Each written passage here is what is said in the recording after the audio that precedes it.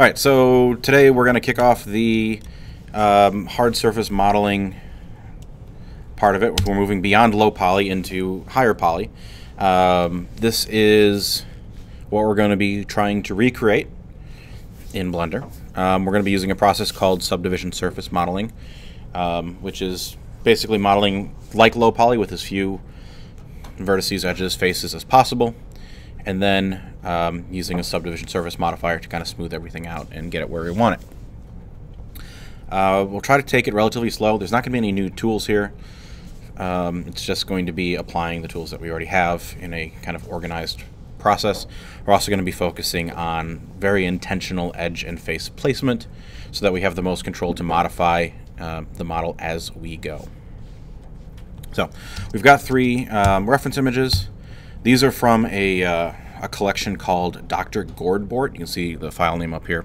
And this is something from Weta Workshop, which is the effects house that did all the Lord of the Rings stuff. They make a bunch of really cool stuff, but they sell a bunch of ray guns, and so I grabbed one of those, and that's what we're using as reference. Obviously, they do not endorse this by any means, but we're students, or you're students. I'm an educator. I get to use it under copyright, whatever have you. So that's where we're going, and let's get started. So we need to start with a new scene. This, by the way, is just where we're going to get to, hopefully, today, and then we'll continue embellishing next week with details. But we need a new scene, new general. I'm going to not save that because I don't need to. And I'm going to select everything that's in the scene by default and delete it. Just hit delete. And I want to start with the reference images. So, in Blender, I'm going to go into front view. So when we add these reference images or background images, they're going to be added to the view plane that we're looking. Reference images are for the front and the back. So we want to be in the front view when we add them. All right, so in the front view, one on the number pad, I'm going to right click and I'm not going to right click, sorry, that's wrong. Shift A, add image, and we have reference and background, and they're basically the same thing with just different presets, but you can change them into either one, so it doesn't really matter. But we will go with background image, and then it's going to bring up this, and we're going to navigate to where we saved our reference images. So in my case, it's in a Raygun folder, and I have a reference folder, and I'm going to start with 4, which is the front view. And I'm going to load background image. And so this is what happens. We are going to not worry about scale, but if we go to our options over here, our object data properties, all right, now we have some options that we can control. Oh, also, before we forget, we want to name this. So we're going to call this ref_front. If you're going to have multiple images, I might do like ref raygun front, be very descriptive. We're only going to have one object that we're modeling, so we don't need to be that specific, but it's not bad practice to be very clear and deliberate in your naming conventions. And then let's look at what we have. So we have display as image, which is what we're doing. Basically, it's just an empty that we are using an image to display. Offset is how we can move it around, and we're not going to move it around just yet. We will in a moment, but not just yet. And then we have this depth and side. And so depth is, if I just add I'll just add a cube as an example.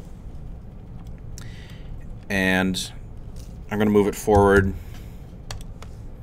All right, I'm going to select my ray gun. Real quick, I need to turn on display perspective so that I can see it when I'm in perspective view. But so this depth is, where does the reference image sit? So right now it's going to be behind everything. So if the cube is in front, obviously that reference image is going to be in the back. That makes sense. But because it's a reference image or a background image, I can move the cube behind it. Right? You can see it is behind it, but it still looks like it's in front. Okay, so that's kind of a handy thing when you're modeling. You can turn that on or off just by so setting front or back, right? Or you can do default. But we will keep it on back. And then side is what side is it visible from. So from the front side, the image is visible. If I go to back, it's invisible from the front and visible from the back. And then obviously both, you can see it from both sides. Okay. Now, because this gun is not symmetrical on both sides, like there's different details on the other side, we're just going to keep it on front for now. And that's the last thing is kind of jumping back up here. We have this use alpha, so we're going to turn that on, and I'm going to set the transparency to like 0.6 or whatever. 0.6 is what I'm setting it to. You can adjust that as is comfortable for you, but that's where I'll keep it, at least for now, until it bothers me and I change it. And that's how you set up background images. You can rotate these. You can scale them. All right. You see if you hover over it, you've got these corners that you can adjust, and that'll scale it evenly, uniformly. I'm not going to worry about any of that. Okay. So I've got that. Let's go ahead and add the second background image now. So I'm going to Shift A, add another image, and we can go background is again. I'm going to choose 5, which if we go here, we can view this as thumbnails. Again, that's right up here. So you can see what it is you're selecting if you don't know the file name by heart. And load the background image. And you can see it added it in a different spot, which I don't want. So I'm going to hit Shift C to center my 3D cursor. And then I'm going to go to Object. Actually, no, Shift S and snap the selection to the cursor. It's going to snap it back to the center. The images will get added wherever your 3D cursor is, so make sure your cursor is where you want it. Now I'm going to turn on Use Alpha. And this time we want it to be visible from the back, not the front. Okay. And then we also want the depth to be... Back should be good. Oh, and display perspective. Okay, so now from the back side we can see it, and from the front side, this is what you get.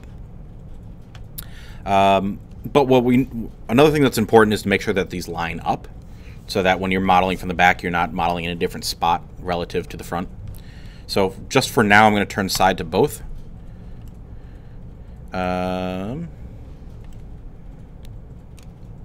Actually,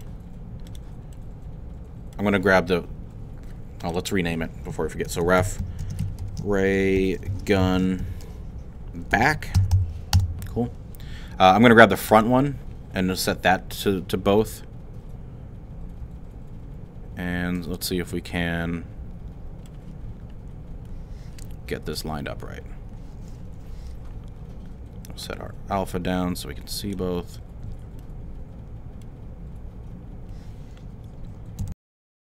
Minor mistake here. And that's when I added the back image. I added it from the wrong perspective.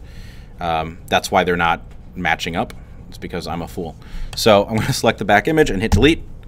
And here's where I went wrong. So I added it from the front view, which made it point the opposite way. I want to add it from the back view. So if you hit Control 1 on the number pad, should be specific, you'll go to the back view. You can also, if you hit the tilde key, which is the key right above the left tab, you can go to the back view right there. Okay. And then from there, you want to add your background image. I can load that. We'll rename that again. So ref ray gun back. A reminder that for your projects, I will be grading naming. So if you're not naming things, you're going to lose points. So just get in the habit. It's easier to do it as you're adding objects than it is to go back at the end and add them all. So in the preferences, we want to display perspective, and we will use alpha. We'll bring that down, and we want to line this up as best we can. So I'm going to hit G and kind of move it around and get it to snap as good as it can. It looks like it's snapping a little bit on its own. I don't know why that's happening. You'll also notice that this is rotated a little bit. So I'm going to rotate it and move it. Try to get as close as possible. It's okay if it's not perfect, but you know, we can do the best we can. I will actually maybe scale this down a little bit. You will find with any photographic reference, it will never line up perfectly. It's just a fact that they will never be perfect. But that's pretty close. And then, kind of as we're going, it'll be important to just make a mental note of which side is going to be the kind of primary reference image. So when you need to kind of line something up, figure out which side is going to be the important one to match. So for us, that'll be the front. But we still want this to be relatively close. Once we have that, then we should be good. I'm going to grab this front reference image and set that back to front, so I can only see the front from the front side, and I can only see the back from the back side. That's pretty good. I'm going to go back into front view. And I want to also, to make the modeling easier, I want this to be level. So if we go from the tip at the front to the tip at the back, I want that to be a straight line. So I'm going to select both reference images at the same time. And I'm going to move them, one, so that they're right on this x-axis line. And then I'm going to rotate them so that they are lined up. Okay. And I'm just going to get them close. It doesn't have to be, again, it doesn't have to be perfect, but as close as we can get them. So if you're following along, my rotation around the y-axis is 1.94 degrees, or 1.94215. But 1.954 will be plenty close enough. All right, so now that we have them in place, there's one last thing that I'm going to do. Well, I'm going to hit N to hide that. Up in our outliner, we have this little funnel or filter icon. I want to turn on both this camera icon, which is going to be the render visibility, and this little arrow icon, which is going to be selectable. And I want to make them both unselectable. A bit of housekeeping before we start adding objects into our scene is I'm just going to rename this collection in the outliner to ref. Okay, so if I want to turn off all the reference, I can just uncheck that box and it'll just hide all the reference. So yeah, I made these unselectable so that as I'm manipulating objects or I do like a click and drag, it doesn't select the background, it just doesn't get in the way. They're there, they're where I want them, and this will make it harder for me to accidentally move them. So I can, yeah, I'll just leave that there, and I think we're ready to start adding some objects. So, we're going to start with just blocking in most of the main components. I'm not going to worry about any of these little kind of fiddly bits and tubes and things that run all over. We'll get to those later, but I want to focus on the main forms. So we've got this big old form. This grease pencil is not really helping me too much here. Let's see if I can change the size of this, maybe? Maybe not. I'm sure there's a way, I'm just not familiar with the new grease pencil. So we'll start with that main form. This will be a pretty easy thing to block in. You know, this is going to be a pretty easy thing. And this fin here. And then we'll get into this piece here, which is a little bit complicated, but I think I can make it relatively understandable. From there, if we have time, then we'll get into like that little add-on, this little add-on. And then, yeah, I mean, there'll be plenty here, so we'll get as far as we can. But I want to focus on just this main body section first. With primitives, and for this main body, we're going to start with a cylinder. A couple things to note about the cylinder. One, we want to make sure that we change the default values. The other thing is we will need to pay special attention to the ends of the cylinder. And I will illustrate why really quickly. if I just add a default cylinder, and then if I add a subsurface modifier, which we will eventually be doing, we get this weirdness. And if I shade smooth, this is obviously not what a cylinder is supposed to look like. And the reason this happens is because we have this giant n-gon here at the top. So if I just hide that.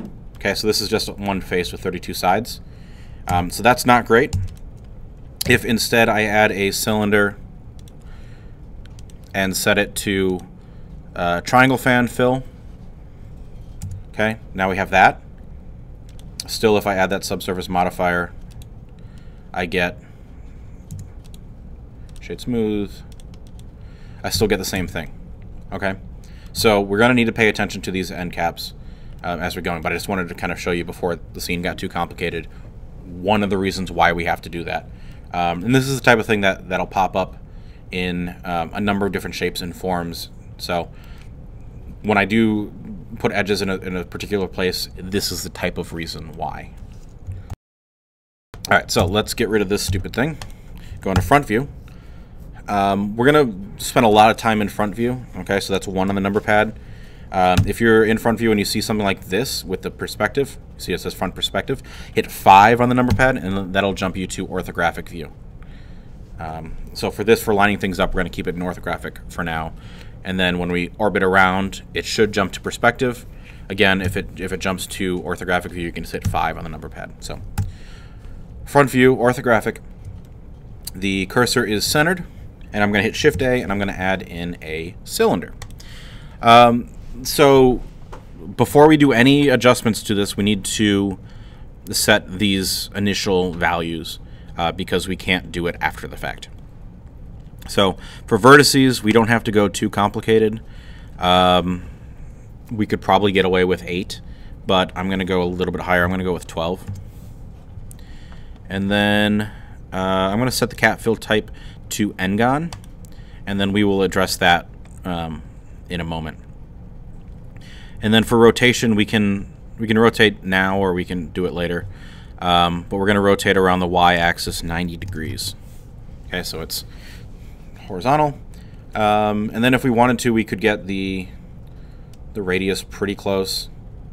This isn't super important because we're going to make all these changes here shortly, but we'll go like there. Okay. So once we're pretty happy, we need to name it, and this is going to be ray gun body. And in the viewport, I'm going to hit M, which is going to bring up my Move to Collection menu. I'm going to say New Collection, and I'm going to call this ray gun. So all of these parts are going to be in one collection. Also in this viewport, I'm going to click on the ray gun collection, and then you'll see the little like file box here is going to have this subtle highlight on it.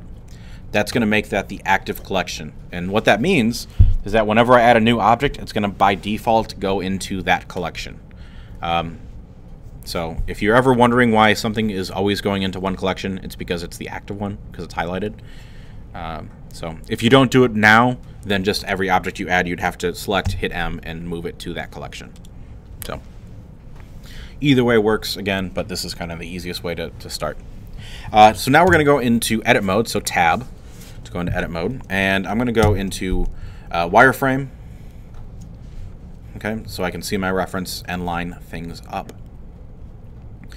And I want to first start with just kind of the extremes. I'm going to ignore the little antenna E bits for now.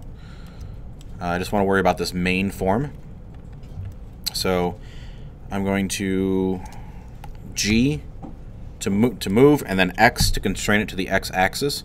I'm going to be doing that a lot, and I'm going to scale this down to right about there. Okay, and then I'm going to go to the back side, and we'll G and X, and we'll move it to there. Okay, this view does get a little bit grainy, so there's a little bit of kind of interpretation involved in lining this up. But I'm going to get that close, and I'm going to scale it down. Now, the way we're going to be working with so few vertices and edges, making changes after the fact is going to be pretty easy. That's actually going to be part of the process. Is we're going to block everything in, Then we'll kind of adjust sizes and scales and positions, and then we'll start adding details. So this isn't set in stone by any means. We're just trying to get it close, start representing the shape. And then from there, I'm going to add in an edge loop, so Control R, and then I'm going to use the scroll wheel to move it up, and we'll do 3 for now. And I'm going to start with this one. And I'm just left-click and dragging across to select them all, as long as up here you have the select box mode enabled. You can hit W on the keyboard to cycle through those options. I'm just going to select all of those, and GX to move it. Again, I'm just constraining it on the X-axis, and then I'm going to scale that up. I just want to line it up with the seam. You'll notice the reference image, I can line it up in the center here, and then it doesn't line up at the ends. That's okay, just pick one. Doesn't matter which one. I'll line it up with the top. So we'll go like right there, and that's good for that. And I'm paying attention to how this line matches the rest of the form, and that'll tell me if I need to add more edge loops to define those shapes. I'm going to grab this front one now, and GX. I'm constraining it on the X-axis because I want to keep the center in line with everything else. It's going to make, it just makes everything easier and smoother. And I'll scale it up to about there. Okay. And then this middle one, let's scale that up. Now it looks like I'm only scaling it vertically, but if you orbit the view around, you'll notice that things are staying circular because I am scaling in all directions. Okay. So just because it doesn't look like it, it is still happening that way. And you can see we're getting close, but we're not quite there yet, so I'm going to add an edge loop here.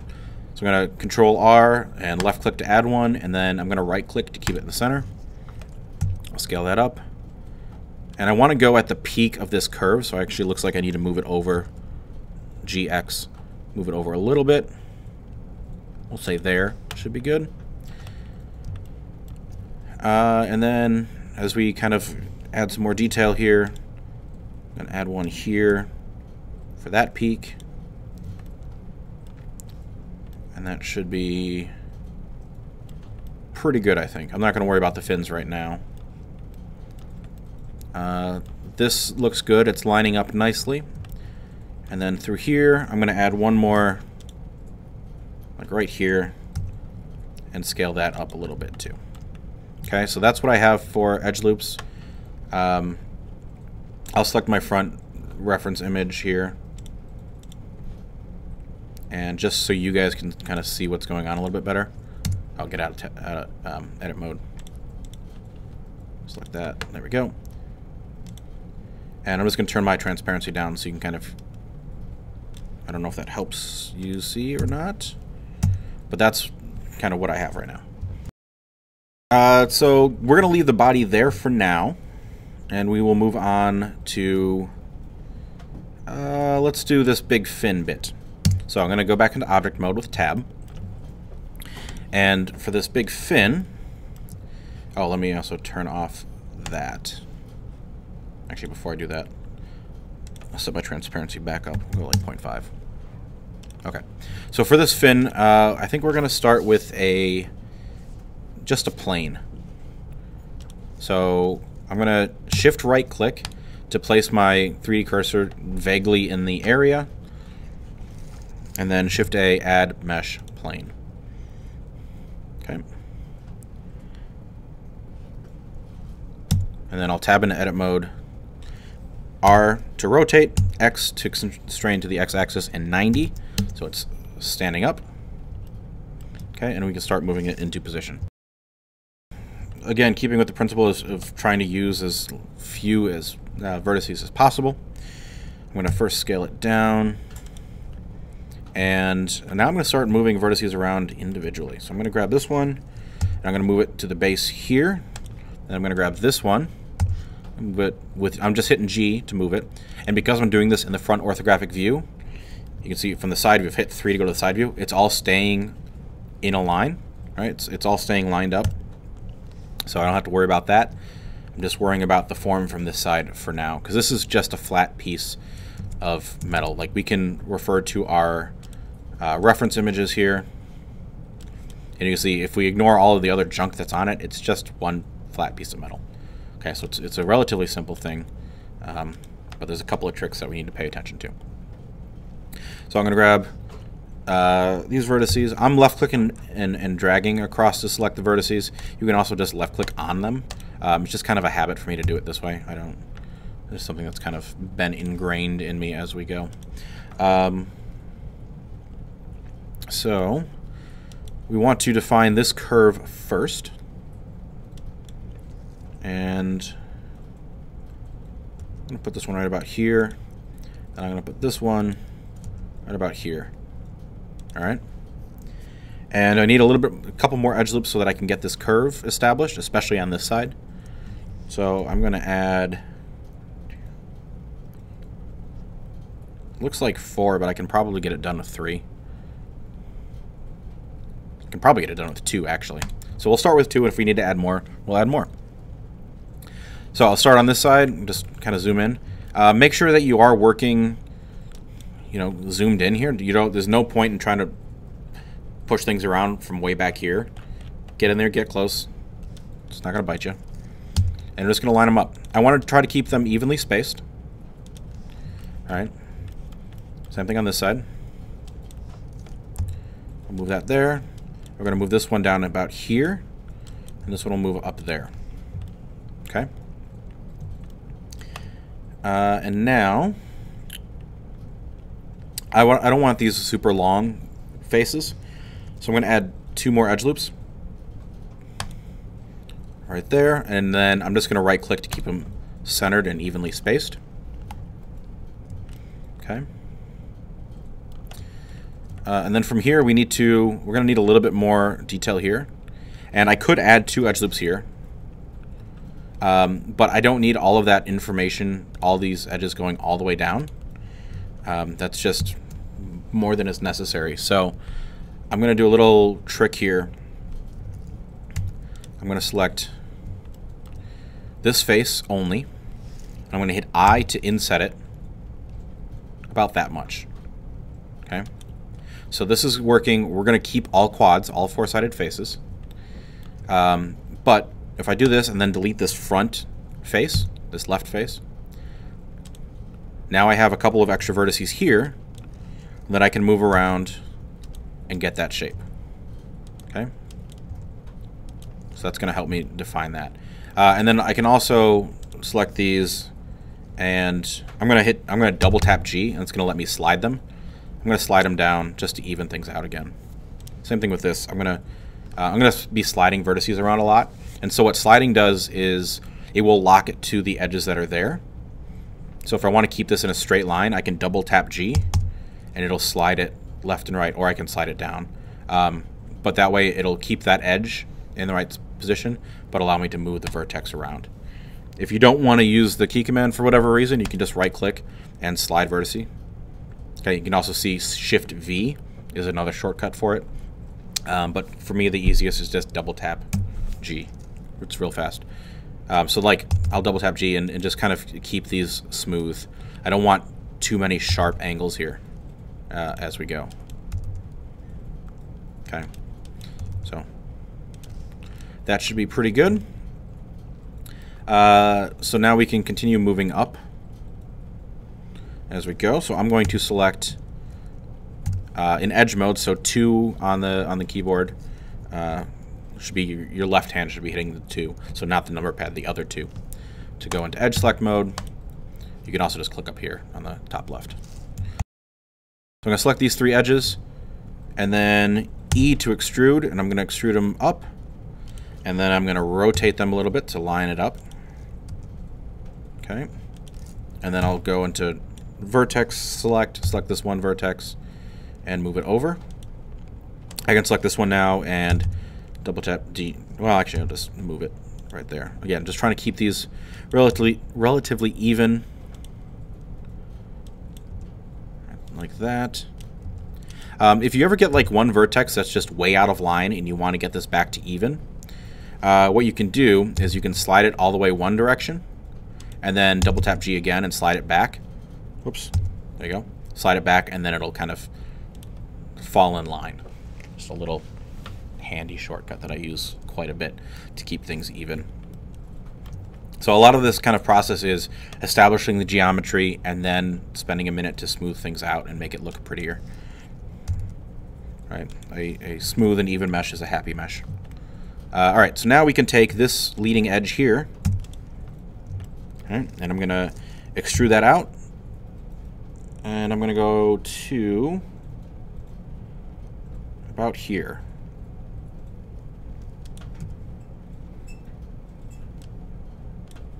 Wait, no, why would I do that? I'm going to go all the way to here.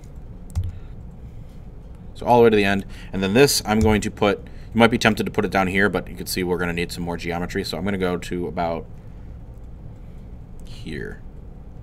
Right to the base of this red line. Okay.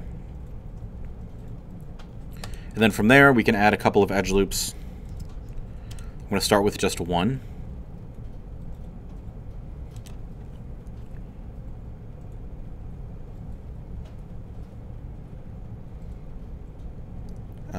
And we'll move this bottom vertex down. Actually, I want to move this one down too. Yeah, that's better. So we're about there, about to the midpoint. We'll add another one. Down to about here. You can see that this line is now following the edge that we want. So we're probably pretty good in that regard. But we're going to need to add some edge loops so that we can make this shape a little bit later. Too much about the detail right now, so I think I'm just going to leave this here. Oh, actually, there's one more thing that we need to do, and that's right now. If we go into like solid view, you can see that it's just a plane still. So we need to make it not a plane. So in edit mode, I'm going to move it. So I'm going to hit A to select everything, and 3 to go into side view, and I'm going to go G and Y to lock it there, and I'm going to move it. Go to like, if I hold down Control, it'll temporarily turn on snapping. So I'm going to go to -0.04. If you look in the top left of the screen right here, you can see the value. Right? So if I hold down Control, and it's basically 4 little squares, and that'll work. And then because this is symmetrical, we can use a mirror modifier. So I'm going to go to the wrench for the modifiers, add a mirror modifier. By default, it adds it in the X direction, so we need to turn off X, turn on Y, and then we want to turn on clipping. Once we have all of those set, then we can just minimize that. And then I'm going to go into edge mode, and I'm going to select all the border edges here.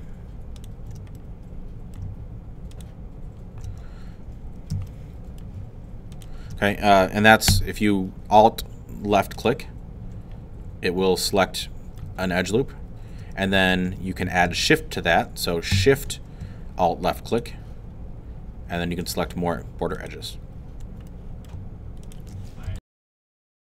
Okay, so I've got all of these edges selected, and what I'm going to do is I'm going to hit E to extrude them, and Y to limit it to that Y axis, and I'm just going to push them in towards the center, and because I have clipping on in my mirror modifier, it's going to get to the center and stop. So I'm going to left click once it's in the center, and that's all I'm going to do on this for now. Is it EY? Moving on, I'm going to go back into front view. Let's do... We can do this top capsule real quick. So I'm going to shift right click to put my 3D cursor there. I'm also just, if I hit N to bring up my view options or properties, you can see this in the view tab, there's this 3D cursor. I want to make sure this Y value is 0 so that my 3D cursor is in the center of my scene. That way any object that I add stays in the center. Okay, so front view. And I'll hide that. I'm going to add in another cylinder. Okay, I'm going to set the vertices to 6. Well, we'll do 8. Again, we could probably get away with 6, but I'll do 8. And that's it. So then I'm going to go into edit mode, tab to go into edit mode, rotate around the y-axis, so R, Y, and then 90 degrees. I'm going to go into wireframe here, and I'll scale that down. I'll do that wireframe thing again really quickly, or slower, so that you can actually see what I did. So you can tap Z to bring up your display or your shading options. So wireframe, solid, preview, and rendered. I'm just going to worry about wireframe and solid. So you can tap Z and then move over and click on it. If you want to do it faster, you can hold down Z, and then whatever you're hovering on, when you let go of it, it'll go to that. And then you can actually do it faster than it pops up. So you can just tap Z and move the mouse, and it'll swipe over. So you can get really fast with it. That's what I'm doing when that happens that fast. So if you're wondering, but you can also just click up here on the top right if that works for you too. So back to this little capsule thing. Oh, also we need to name it. So this first fin we'll name ray gun fin, and the cylinder I will name ray gun top capsule. Okay. The names might get a little weird because, like, I don't know what this thing is called. I think I called it dangly bit in my other version, or no, I called it the underneath pokey bit. So as long as it's descriptive and you know what it is, that's all that matters. So we'll scale it down to roughly the thickness of the capsule. You'll see that it's not perfectly level, so I'm just going to ignore that and use it as a general guide. And then we'll go into vertex mode. I'll select this, and we'll move it out to there. I'll select this and move that out to about here. And then I'm going to extrude that, hit X to make sure it's staying on the X axis. I'll go to about there, and I'll scale it down so we get that taper. That's all I'm going to do for that. I know there's more detail to be added, but we'll come back to that. Again, this is just about kind of blocking everything in. Let's not worry about these bits for now. Let's move on to the handle. So we'll start with the actual handle here. And I think for ease of topology, you could use a cylinder. And if we look at this image here, you can see at first I thought it was like two pieces clamped around the frame, but it's actually its own piece. You could use a cylinder. We're going to use a cube though, because once we smooth out a cube, it's going to work pretty well. So that's what we'll use. I'm going to shift right click to put the 3D cursor right in the center there. Shift A, add in a cube. And here I want to rotate this in object mode. That way, as I'm moving things around, I'll be able to use the object normal, which will make sense a little bit later. So I've added that. All the defaults here are fine. And I'm going to... actually, we can bring that size down now. Okay. So I'll move it to, or in edit mode. All right, I'm going to hit A to make sure I have everything selected. I'm going to go to wireframe here. I'm going to, let's see, what do I want to do first? I think actually I'll go back into object mode. I'm going to rotate it in object mode, kind of line that up. There is a taper, so it's kind of, I'm just looking at these red kind of lines and lining that up. So that looks pretty good. Good enough anyway. So now we can go back into edit mode. And I'm going to right click and subdivide. And it gives me this option for number of cuts. I'm going to first bring the smoothness up to 1. And I'm going to bump up the number of cuts. I think to...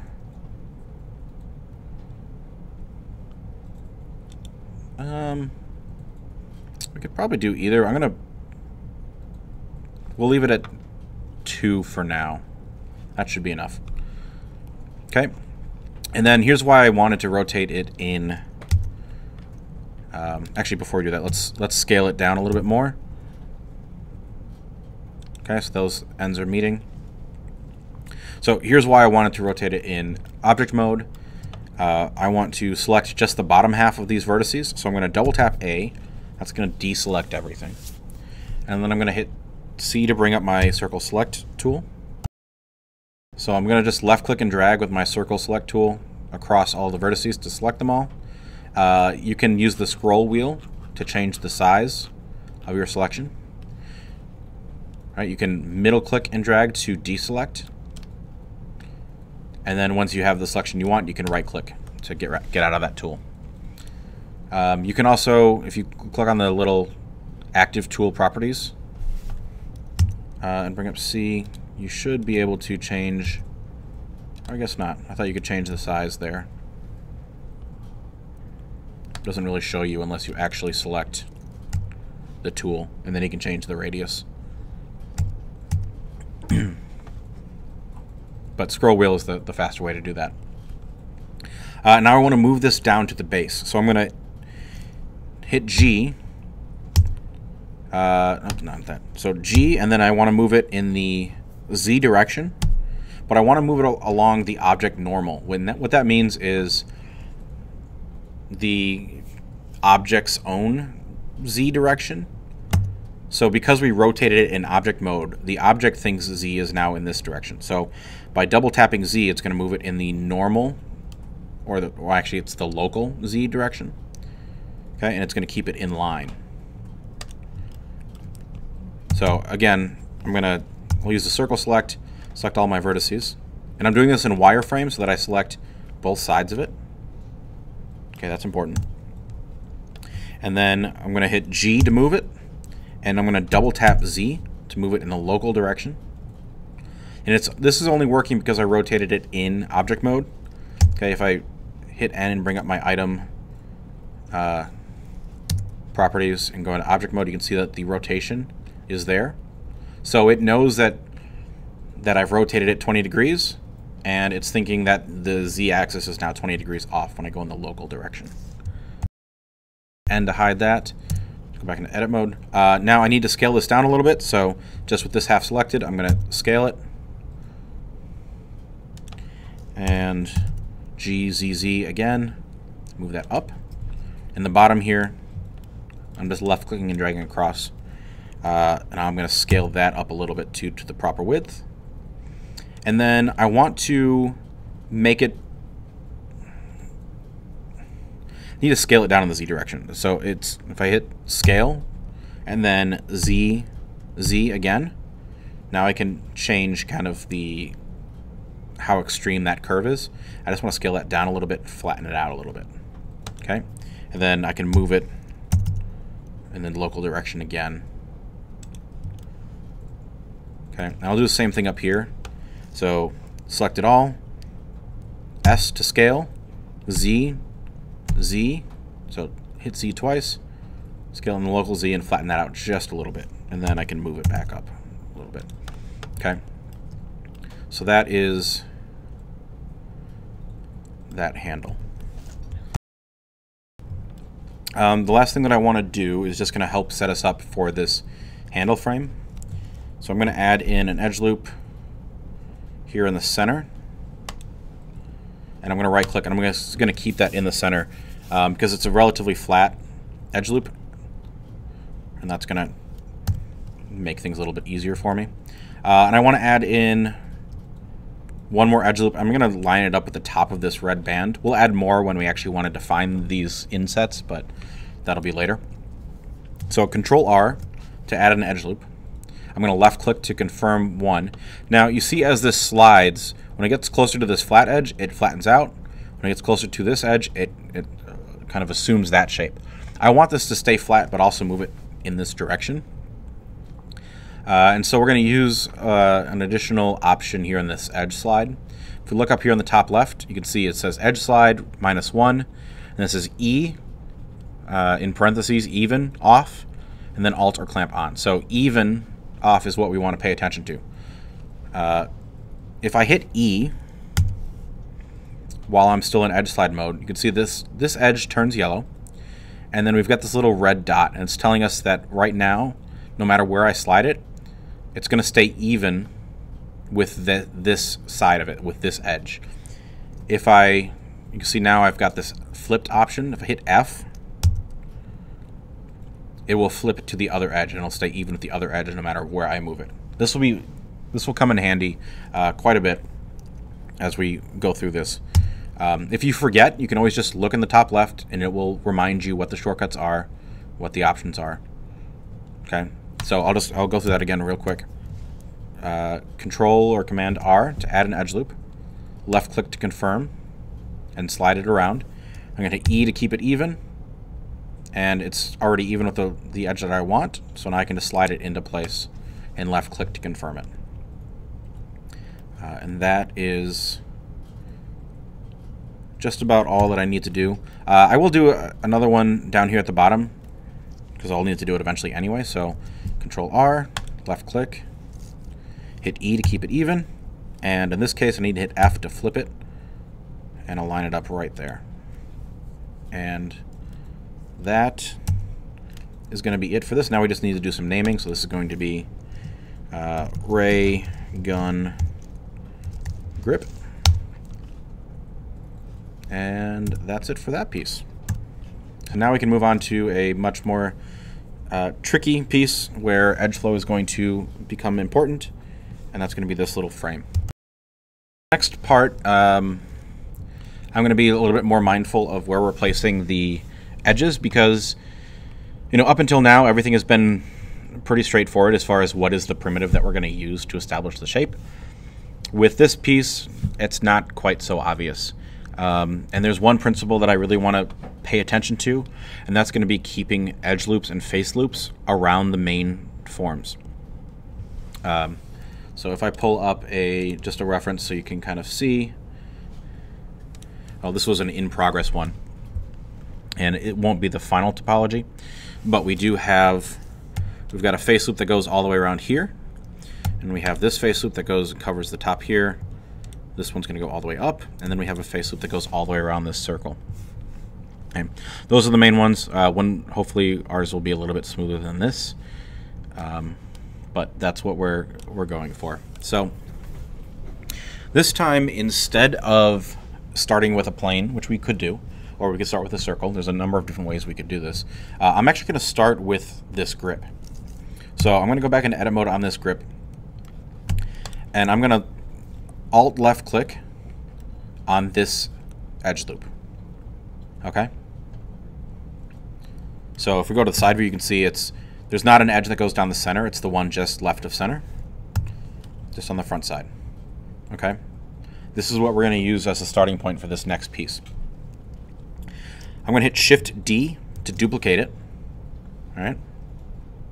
So I've got my own copy. I'm going to right click to keep it in the same spot. And then I'm going to hit P to separate it by selection.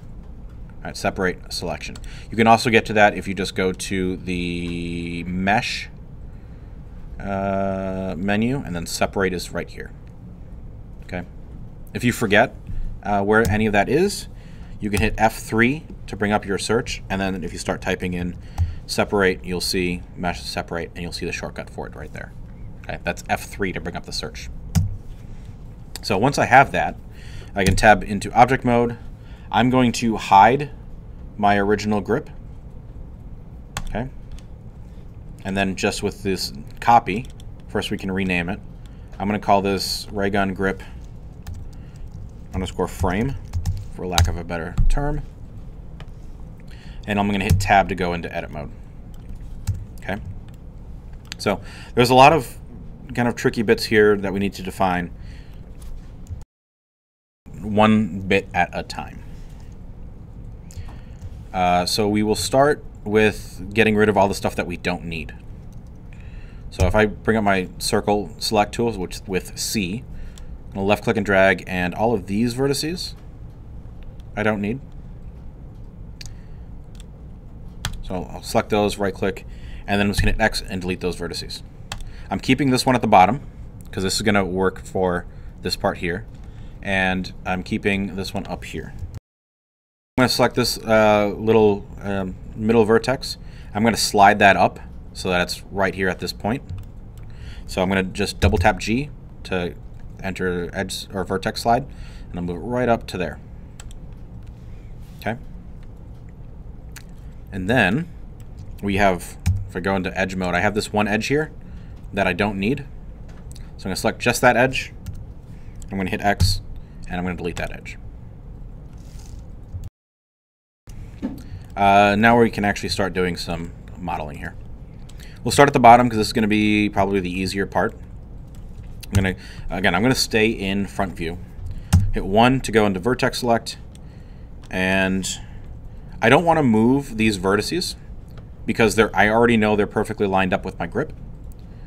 So I'm just going to keep them there. But I'm going to select these. I'm going to hit E to extrude, and I'm going to move them out to about here. Well, actually, we'll move it all the way down to here, right before the curve starts. I'm going to go into wireframe, and I want this to stay even. So again, it's not perfectly lining up with the reference. So maybe what we can do is we can select these bottom 2 vertices, and if I double tap G, it'll slide that whole edge up. Okay, that'll just keep it in line. And I'm going to move this vertex down. Again, I'm going to double tap G to keep sliding it. And I want to line it up here because this is like the top, so it's just this front face that we want to worry about. And then we'll add in another edge loop. We'll slide it over here to right at where this curve starts. And I'll slide this down. Double tap G. Okay. And then we need 1 or 2 more edges in here. So we can go 2, and again, just double tap G to slide them down. Okay, so that's all we need to do to define that. Now what we need to do is turn this corner. And I want to keep this thickness the same, so I don't want to scale these at all. And if I rotate anything or if I move it, I want to move them as pairs so that this distance between the 2 vertices stays the same. So I'm going to hit E to extrude, and I'll move it out a little bit, and then I'm going to rotate them again, selecting them together. I'll rotate them so that thickness stays the same, and I'm going to do like 3 different extrusions around this corner, or actually 4. So that's the first one. I'll do it again. So this is going to go right about here. I'm going to rotate it, and I'm looking for it to be perpendicular to the curve. Okay, so if the curve is going this way, I want to be 90 degrees to that. And I'll do this a couple more times. So extrude it, rotate it a little bit, extrude it, and rotate a little bit. And this is going to be, this last one is going to be wherever that curve starts, or stops, right? So where it moves into the straight piece. And then again, we want to keep things relatively even. So now I can see that I need to move this one around a little bit. So I'm going to hit G to move it a little bit more. We can rotate that. Same thing here. G to move it. And rotate that a little bit. And then same thing here. So G. And we'll rotate that back a little bit. Okay? So we're using the same tools that we always have. Right? There's nothing new happening here. It's just using them in a very deliberate way. Easy. I'm going to select these 2 end vertices and extrude them all the way down to here. Okay. And then I will extrude this. Actually, we can move those to right up where this curve starts. And then I'll extrude it a little bit more. We will rotate it a little bit. Move that back a little bit. Extrude it again. Rotate it a little bit. And then extrude it one last time to here. I'm going to rotate it so it's perpendicular with the main body. And I'll select this top edge and double tap G to move it down. The top of this part we're not going to perfectly follow the reference, just for clarity's sake. And we can always tweak it later once we get the parts more fully fleshed out. Of a even faster way to do this. So if I undo this a little bit, if you control right click, it will automatically extrude and rotate to wherever your mouse is. So this can be a very fast way to kind of flesh out these forms. It'll usually still need some adjustment, but for just quickly defining these forms, it will do a pretty good job of getting them there. So we can do that, and then still do a little bit more tweaking here, but it's a nice thing for especially the beginning part of this of blocking things in. I'm going to take this top vertex, and I'm going to line this up at the top. Okay, just because that's going to make sense for the edge flow later on. I'm less concerned about consistent width here than I am down here. So we will do that. Okay. And I'm going to add another edge loop right here.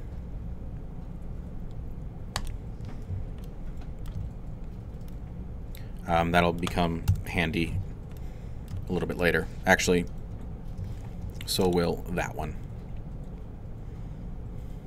Yeah. Okay.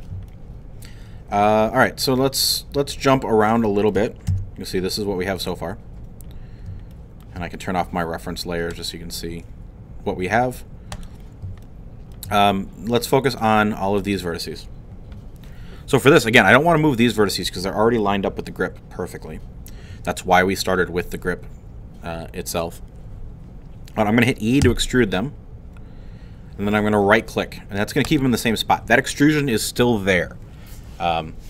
It can be a little bit troublesome when you don't remember that you've extruded and the vertices are still there, but they are still there. And I'm just going to hit S to scale them, and I want to scale them up a little bit. Something like that will be fine. Okay, so now I have a face loop that goes around the grip. Okay, but I need to make some adjustments. So I'll select this vertex here. I'm going to go back into wireframe because it's a little bit easier for me to see. And I'm going to move this up to here. And I'm going to grab this one, and we'll go about to there.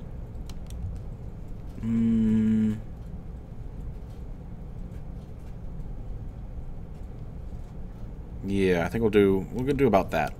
Kind of move this over and straighten this out a little bit. The big thing, like, a lot of these vertices, I'm not lining up with anything in particular, at least a lot of these kind of outside ones. It's just making them even and smooth. And I'll be kind of continually tweaking these as we go. So I've defined that main form. We can kind of fill this in here real quick.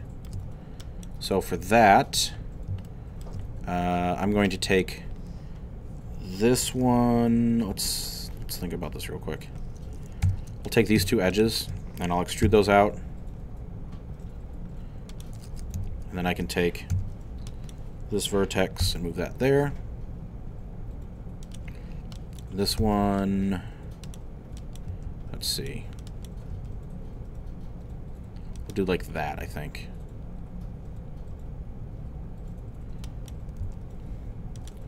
Yeah, that's going to work. Okay. So we have this kind of little greater than sign sort of thing, or Pac-Man-esque shape. I'm going to select just this one vertex, and I'm going to extrude that out. So E to extrude. And I just changed my mind immediately. I'm going to undo that. Yeah, I'm going to undo that.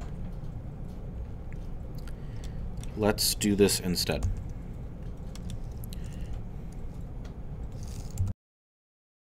I'm going to move this vertex down. I'm just going to like leave a little edge there. I'm going to move this one down a little bit. This one over here.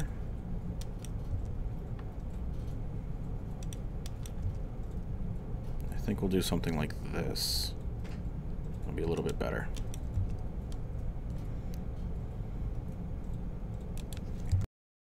Kind of a tricky shape, so I'm going to delete this face. That's getting in the way. And then I'm going to drag this one down a little bit. Then I can drag this one over and this one over.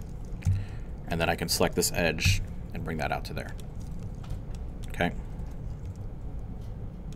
So I take this one, right, drag it down, and this is the form that you get. It's a pretty simplified form, but that's enough to define the shapes that we need. Let's take care of this form down here. All right, that's going to flow along the top of this cutout. So I'm going to want one more edge loop here. Something like that should be good. And I'm just going to select, you can either select these two vertices or just select the edge. Again, it's the exact same thing. And we can do our control right click here, and we'll go across a few times. It's right about there. And then when we get to here, I'm going to select this edge and this edge. Right click and bridge the edge loops. Okay. Once we have that, we go into vertex mode and start moving these around. So I'll move that one here. I'm just going to worry about the bottom side of this first. Kind of even these out. Something like that. This can go over here. I'll bring that down a little bit.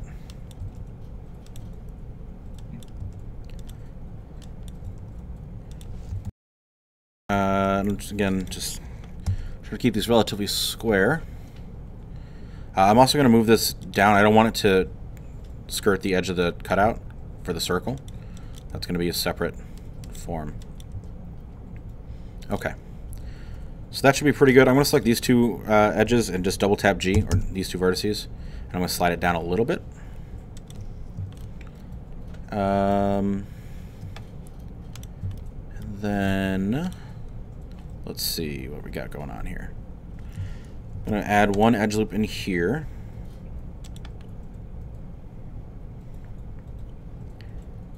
And I'll probably get rid of this one. So I'm going to hit X and dissolve edges. And we can kind of just redefine this a little bit.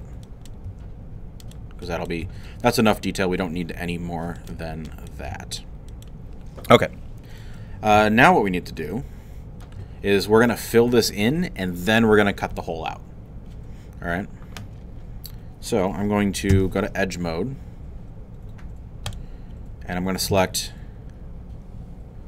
this edge and this edge. I'm going to extrude it across.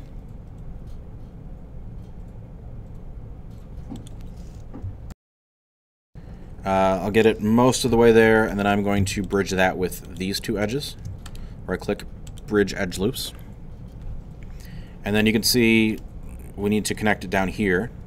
So we've got this edge is going to continue down, so that's good. But we need 3 more edge loops here. So Control R, scroll to 3, and we can just keep them evenly spaced. And now, we can select these edges and these edges, and bridge those. Okay. And then up at the top here, I'm going to select just these center 3 edges. Right? These up. Again, this is going to be defining that top line. And we have this face here that we can fill in. I'm going to hide this reference image for a minute, just so we can maybe see this a little bit better. So I'm going to select these 2 edges. And then if you hit F, it will fill it in. Okay, and then on this side, again, we want to make sure that we stay in all quads here. So let me see what we got going on. This is going to be the kind of the tricky part here. So I just took this vertex and I just moved it up here, which is ugly and I hate it. So we might come back to that, but for now I'm going to select these 2 vertices. I'm going to hit F to bridge them or create an edge between the 2, and I'm going to right click and subdivide that once. So now this is a quad. Right now it's 4 sides, and then I can select 2 opposite edges and hit F to fill that in. Okay, so now that's all quads. That's going to change here once we add in our hole, and that's next. We are ready to make this circle. I'm going to go to wireframe here, and I'm going to make the circle out of these 6 faces. And first, what I want to do is I'm going to hit I, and I'm going to inset them just a little bit. Actually, no, I'm not going to do that yet. Sorry. Immediately changed my mind. I'm going to do one new thing. There is one new thing that I haven't showed you yet. And that's going to require an add-on for Blender that is, it's already bundled with it. All you have to do is enable it, and that's called Loop Tools. So if I go to Edit, Preferences, and go to Add-ons, and you just search Loop, okay, Mesh Loop Tools. Just check that box. It's all you have to do. It'll automatically enable, and you're good. Okay? That. It enables a number of different kind of quality of life upgrades to modeling. But it does one very important thing, and that is gives us a circle option. So with these faces selected, if I right-click, I now have this Loop Tools menu. And it's got a few different functions, but the important one here is circle. And I guess to my knowledge, I'm not aware of it in the Blender 2.8 update that it has it built in. If it does, I'd love to hear about it. But Loop Tools Circle, I click on that, and it's going to turn whatever I had selected into a circle, into a perfect circle. So in this case, it's like an 8-sided, or it's a 10-sided circle.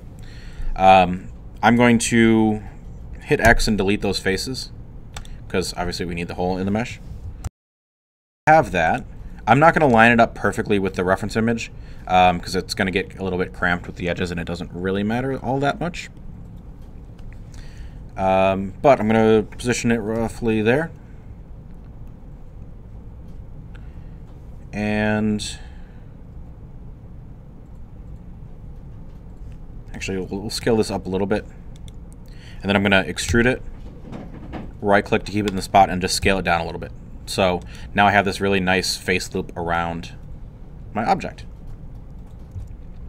The last thing to do with this is just to kind of even out all of this weirdness. So I'll select these two, and I'm going to double-tap G to slide them down. I'm going to move this one down a little bit. We can look at, well, we'll come back to this area, but that's going to need a little bit of work. We'll move this one around a little bit. Again, just evening things out. I'm going to move this one over. Move this one over a little bit.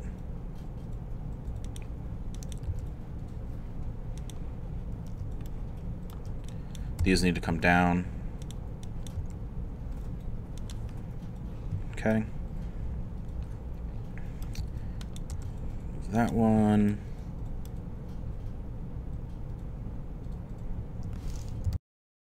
Adjustment down here because I want to define this curve a little bit better. I'm going to slide this up. I'm going to slide this up. I'm going to add one more edge loop here. This way I'll get a little bit better curve right there. Slide this one up a little bit too. Alright, we want to try to keep these as smooth and even as possible.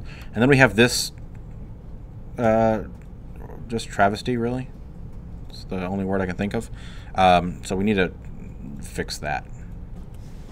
A little bit of rearranging here. I apologize for that, but that's kind of part of the process. I'm going to select some faces, specifically these, and these. I think that one too. No, that one can stay. We'll start with these. I'm going to delete these 3 faces. Okay. And then I'm going to select this face loop, and we'll scale that up a bit. Okay. Now, this inner ring, I want to keep this a circle, so I'm not going to touch any of those vertices. But this outer ring, I will adjust and move, and again, just kind of even things out a little bit. Keep it relatively smooth. So I'm going to move this one up.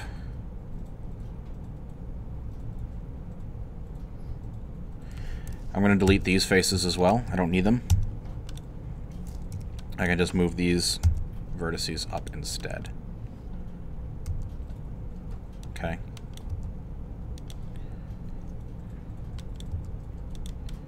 I can move this one up as well. Okay, so now we've got a straight line, roughly straight line across.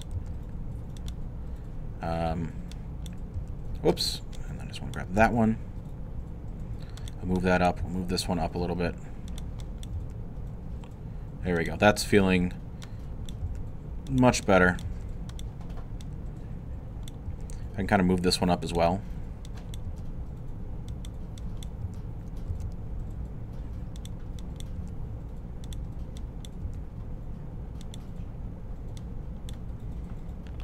I don't want these to be too kind of elongated, too stretched out. But I also don't want to add any more edge loops. So it's a bit of a give and take there. You certainly could add a bunch of edge loops like in through here. And then select this and make it a circle again. But that's a little bit more edge loops than we need. So we're gonna keep it pretty simple here. Once I have that, let's even this out a little bit more. I think we're going to be pretty good from here. This is a little bit stretched, and I don't love that, but you can always select this and we'll rotate it a little bit to relieve some of the angle. Maybe scale it up a little bit too. Okay. And I think we'll leave it there. As far as geometry, the last thing we need to do is the same thing we did with the fin, and that's going to be to make this three-dimensional. So first, we're going to go into side view, and we're going to notice that this isn't perfectly flat. And that's just because the way that the handle was made, it wasn't perfectly flat. So I'm going to just select everything, and I'm going to scale it along the y-axis to 0. So SY 0. Just going to flatten everything out in that direction. See from the front view it's still good, but now it's perfectly planar from the side. Also, this top edge, I'm going to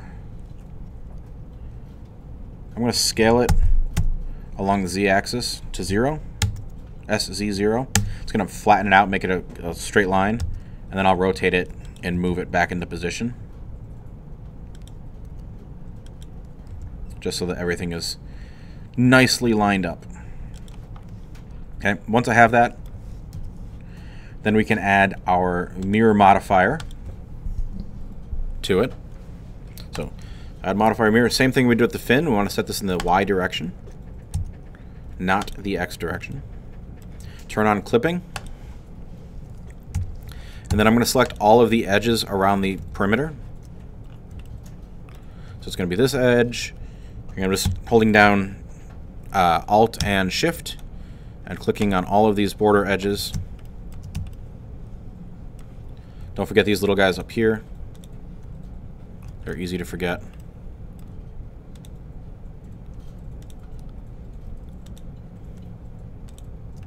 Okay, once I have them all selected, I'm going to E to extrude them, and Y to limit to the Y direction, and go into the center so everything snaps together. Okay, so I have that. I'll go back into my front view here. You'll see I still have some distortion here that I don't like a lot.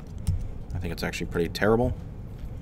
So I can go to wireframe still, and I want to click and drag across. If I just left click to select one vertex, there's now a... Oh, I didn't grab that edge. There should be a center vertex, so actually I should have... Make sure we extrude that one as well. There we go. But from the front view, if we just left click to select one vertex, you can see that it didn't select that middle one, so we need to make sure we select them both. So wireframe, click and drag across, or select both edge loops. I'm going to just scale it up a little bit more. We'll move it up a little bit.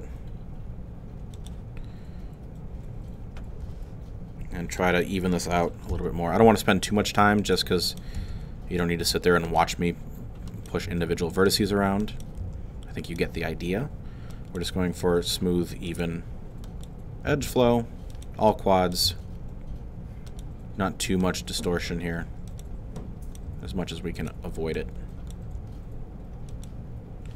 Select this one and just double tap G to slide it. Slide that one as well. And that'll work. So just this is a great illustration why we went through all this trouble instead of doing something like Boolean, which certainly will get the same shape. One of the next steps is going to be to add a subdivision surface modifier, and what that does is it smooths everything out. So we get nice clean lines, and you right click and you go to shade smooth. This right here is a little normals issue. So I select everything, go to mesh, normals, recalculate outside. That goes away. But as we're working this, now we have the smooth surface, but it's a little bit too soft looking.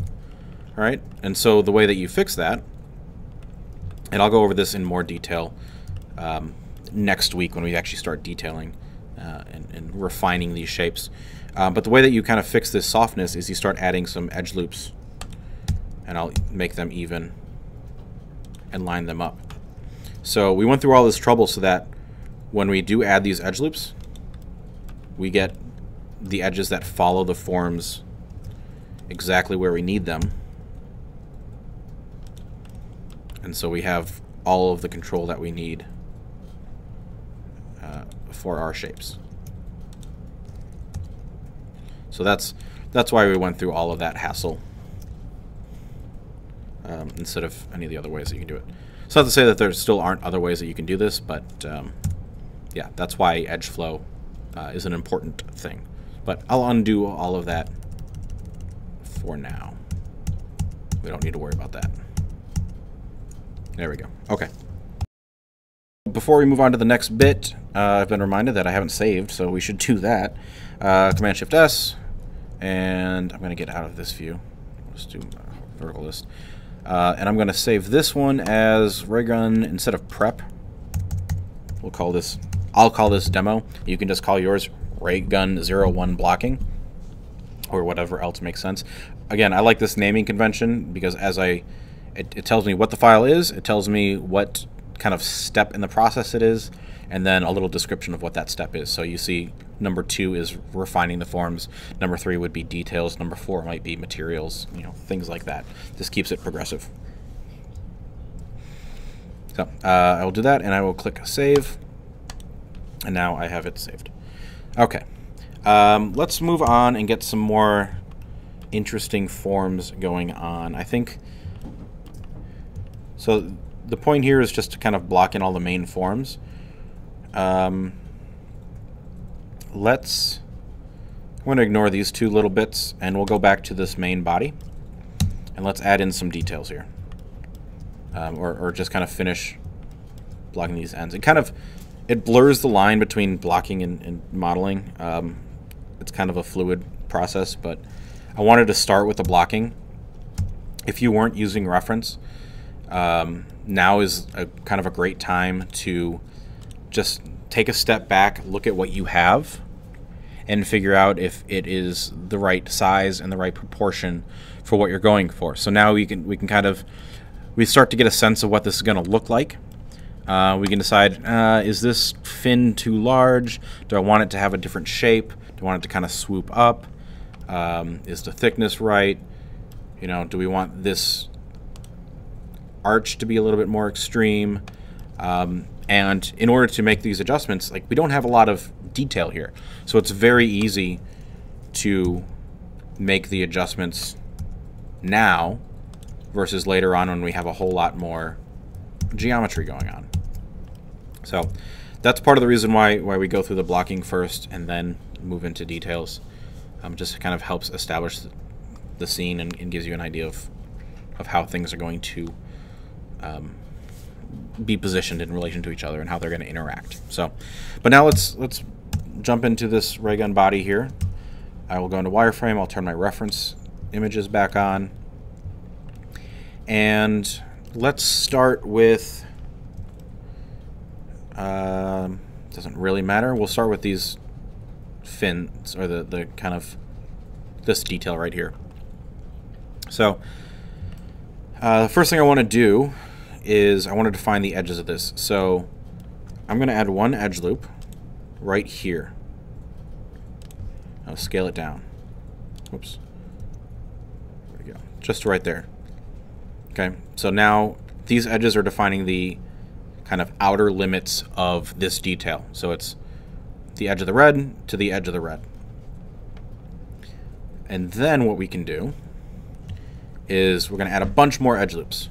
And actually, before I do that, we can count. So it's going to be 1, 2, 3, 4, 5, 6, 7, 8 edge loops.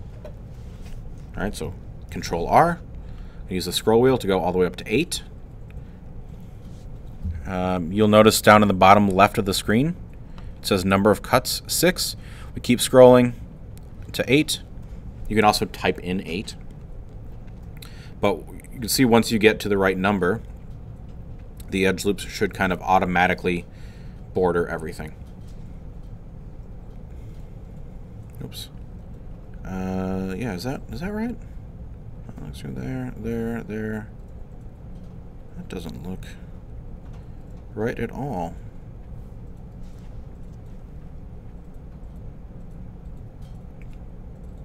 No, it should be good. Okay.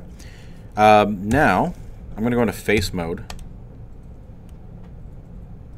Oh, I see what's happening. It's because I'm lining it up here and not down here. That's why these are misaligned.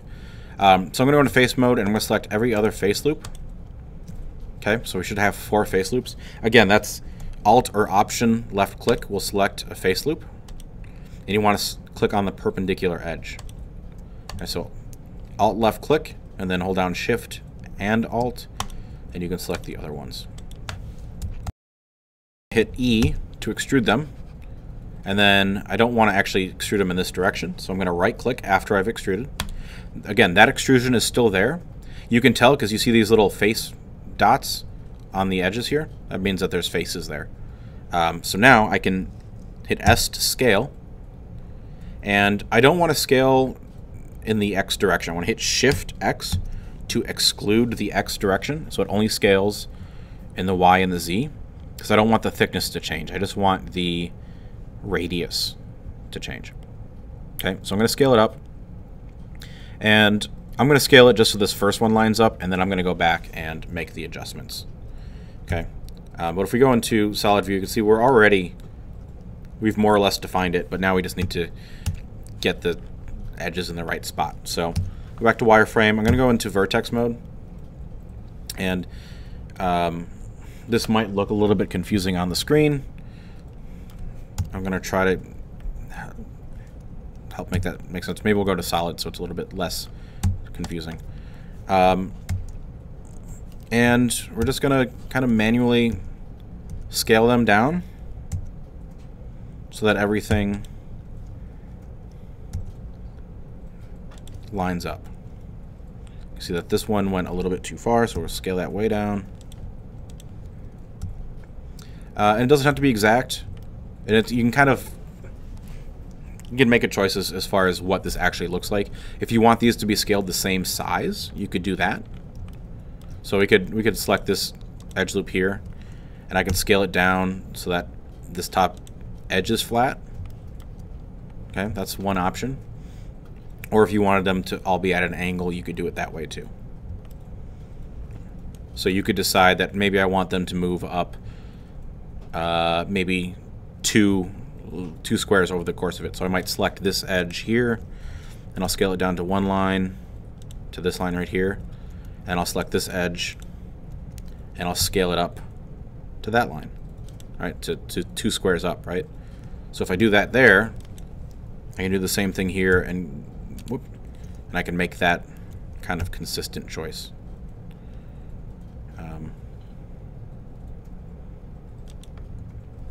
Doesn't really matter either way. It's all just what looks good to your eye. All right, so I'll scale this down, and I am trying to keep this kind of continuous line.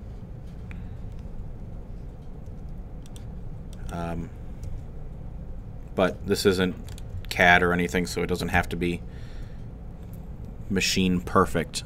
It just needs to, ultimately just needs to look good and have clean edge flow. That's all we're going for here. Okay. And again, make sure you're selecting the whole edge loop. So if you need to kind of select it and orbit around it, just to make sure you have the right selection, that's okay. So once I have that, we can look at these inner bits and go back into face mode. Then we kind of do the same thing and maybe scale these down. Alright, so maybe I'll take... That one actually looks pretty good.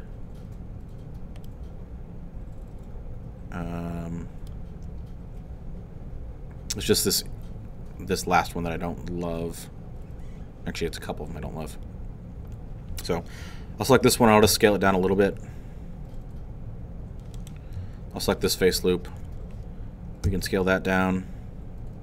Again, you should also hit Shift X to only scale it in the Y and the Z direction. Okay, because we don't want it to scale like that. Okay, so if we just scale it normally, you can see that how it gets wider in the skinnier. So scale, Shift X to stop that from happening.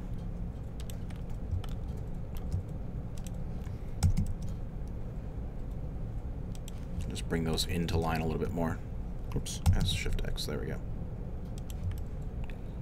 And then this last one, let's actually... I'm just going to take a moment and look at it in a solid view and kind of see how it's looking, make sure that I still like the form. Again, we're not tied to this reference image. If we decide we want it to look different, we can make that happen. There's nothing wrong with that.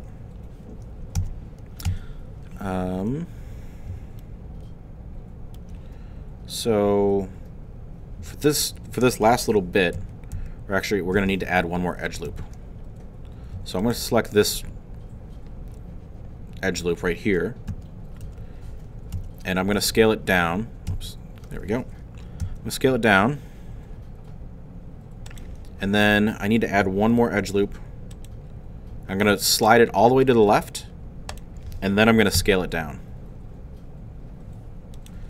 And that's going to give me this vertical face here and give me the shape that I want.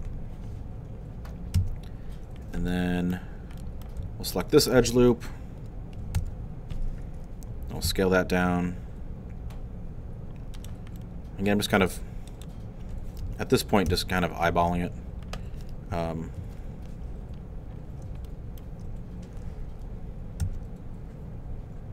I could probably have done better with the lining it up so I didn't have to do all of this, but that's okay.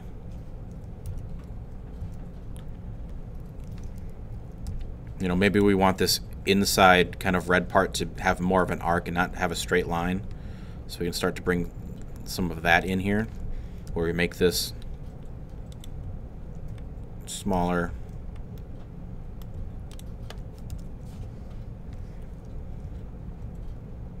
And then make it a little bit flatter towards the back. And it's a lot of kind of selecting and then going back to the front view. Making sure we're getting the form that we want. And so we'll basically be doing the same thing on the back. It works the same way. We just kind of define the outside edges, or the kind of the extremes of your shape. And then you can add a bunch of edge loops in the middle to define each cut. Go from there.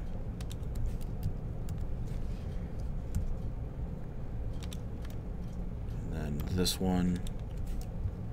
Oops, there we go. There we go. So I've got more of a kind of an arc here versus more of a straight line here. Although that one, isn't exactly right. It's better. Okay. So there's that. I do want to, before it gets too late, I do want to address the caps of these cylinders, as I said I would. We want to make sure that these are all quads, because otherwise we get that weird pinching that I showed right at the beginning of this video. So I'm going to go into side view, 3 on the number pad, and I need to turn this into quads. And the easiest way is going to be to use the knife tool. It is located here on the left, but you can see the shortcut is Shift spacebar. Oh, because that brings this up, and you can get to the knife tool here. You get all of your tools. I'm just going to use K. It's going to just bring that knife tool up real quick, and I'm going to use this to draw out my quads. So I'm going to connect the top and the bottom here, and you can see when I find a vertex, the square turns green and it has this red highlight around it. So I want to make sure that I'm snapping to the vertices. I'm going to click on that, and then once I have that edge that I want, I can hit return, and I can do it again. Okay, and hit return, and I'm going to connect those 3. Okay, so those 3 edges, I've got 2 quads here, but now I need one more edge loop, or one more edge straight across. I do this, hit return, and now all these faces are quads, and things are going to just work better. And then I'll do that same thing on the back side here. So I'm going to select this face. I'm going to hit Control 3 on the number pad, and that's going to go into my left side view. You can also use either the widgets up here or the tilde key and left side view. That all works. But I'm going to do the same thing. I'm going to hit K. I'm going to draw here to here. And then instead of hitting return right away, I can hit Control. Let's see, what is it? There's one. Oh, I think it's C. I gotta remember what the shortcut is. It's not C. It is E. If I hit E, I can start a new cut. So connect these, hit E, start a new cut, and then at the end, I can hit return, and all those cuts will be made. So now I have all quads, and that makes me happy. So that's going to be it for kind of blocking this in. I guess one last little thing, and I won't do the whole thing, but just so you can see it. This little extended bit is just going to be a series of extrusions. So select them all, extrude, select it, extrude it a little bit, scale it down, and just kind of so on and so forth down the line. Here I might extrude, right-click to keep it in the same spot, and then just scale it. You could also inset. That would actually be the exact same operation. Extrude it all the way down, scale it down, and extrude it once more, scale it up, maybe move it over a little bit. Maybe I'll extrude it all the way down to the bottom, or to the end, and then you can go back and add the edge loops back in. Either way works, but it's just extruding in edge loops, and that's how you get the forms that you need. And then once you're, I'll save this. As you continue doing that, then you can get to roughly this form. So there's not really anything new happening here. I just, because I wasn't recording at this time, I took a little bit more time to get things right, but it's just simple extrusions all the way down. And you can see I never connected those faces. I should use the knife tool over there. I didn't do it on either of those. Shame on me. I did it up here, though. So this top capsule is the same thing. Not really anything new in any of these spots. So should be all straightforward from there. For reference, here's a quick wireframe of what I have for blocking. This changed a little bit from what I just made and isn't the final version as far as this edge flow, but it does work. But yeah, that's all the edges that are there, and it's probably even more than I necessarily need, but it's pretty close.